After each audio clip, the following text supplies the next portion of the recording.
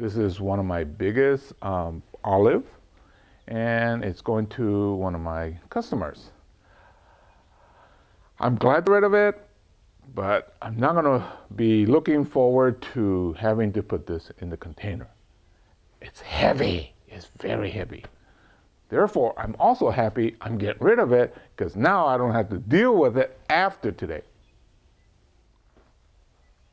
This is the container this lady brought.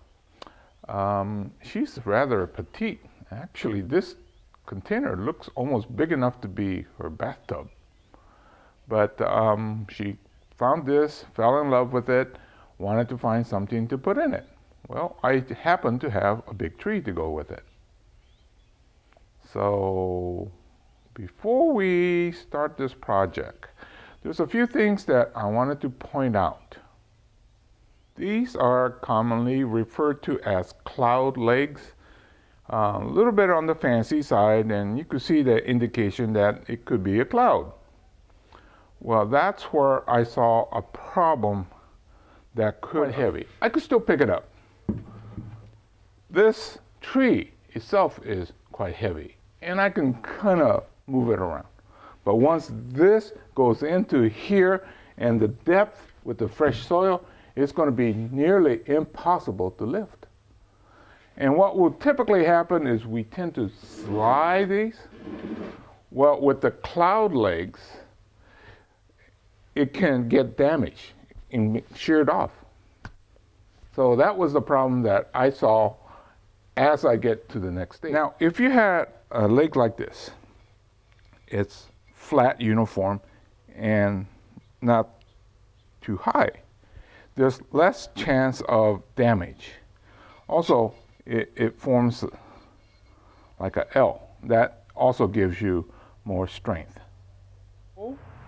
So what I did was I built this platform, and it's big enough so that away from the pot, so two people could pick this up without having to deal with that. This is going to be wider, so things going to be in your face, and it'd be too difficult for people to grab onto here. So I built this sturdy platform so that two people could carry it on.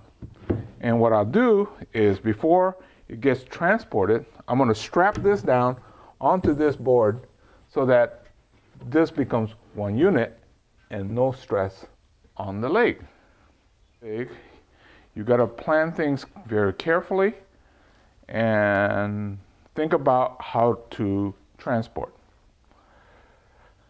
The next part where I had to put this, wondering how big this thing is, from outside to outside, it's almost 31 inches. The depth is about 8 on the inside, and from the outside, it's about 9.5.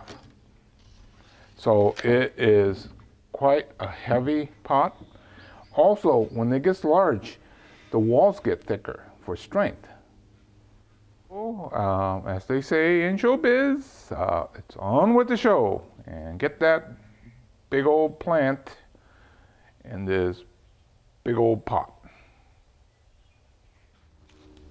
For now, I'm just going to trim this, get it to the basic shape first, put it in there, and get the final. But there's a lot of things that needs pruning, so I'll go ahead and do that and then get it into that container.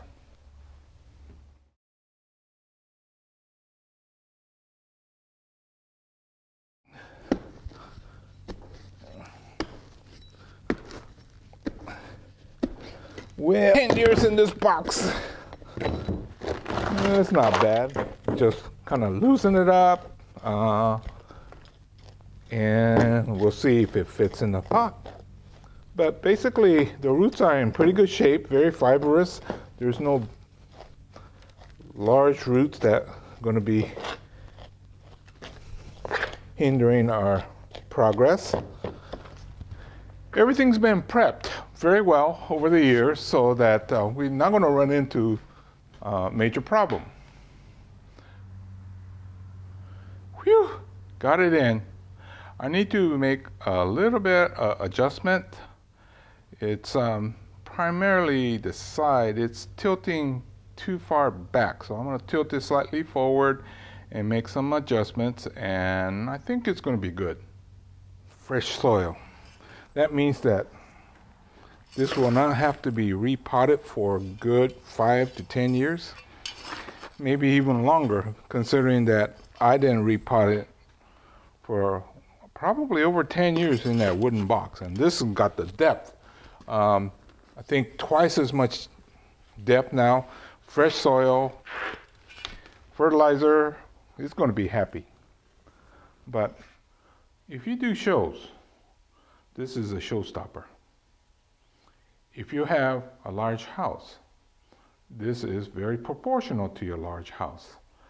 America is a big country. We need big bonsai.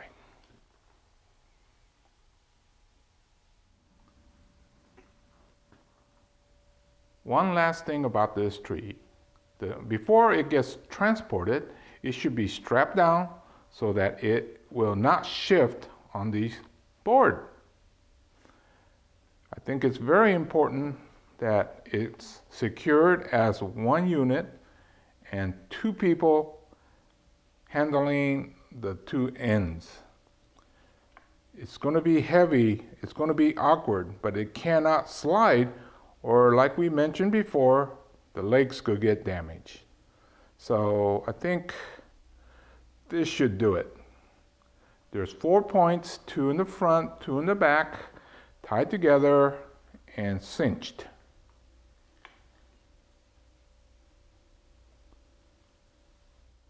This is the final step of getting this to the homeowner. It's going to be strapped down to the board, so as two people pick it up, even if it's not level, this tree will not slide off. And during the trip back on the back of the pickup, it will not bounce around and damage the tree, the truck, or knock off the legs of this big pot. An awkward situation of having to move this. This will definitely make a statement in your yard, in your bonsai collection, and definitely so if you take part in a bonsai show.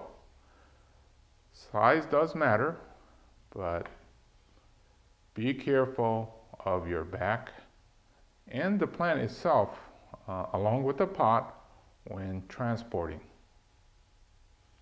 So this is Hiro Matsuda saying goodbye, and I'll see you in other episodes of bonsai and other related art forms, but hopefully not as big as this one. Please check